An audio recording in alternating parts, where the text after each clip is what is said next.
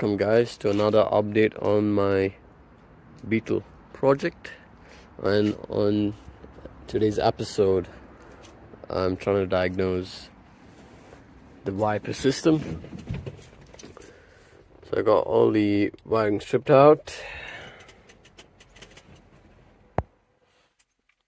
and I did a test on the wiper switch to make sure it's all okay. Done a continuity check and it seems to be okay. I believe the wiper motor or the linkage system is seized. I believe the linkage is seized.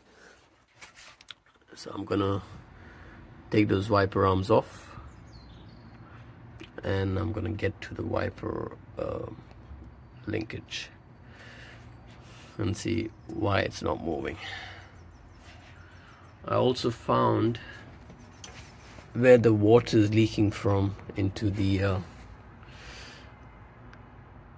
interior, and that's from the drain over there. So all I need to do is connect the drain hose behind and then seal it up.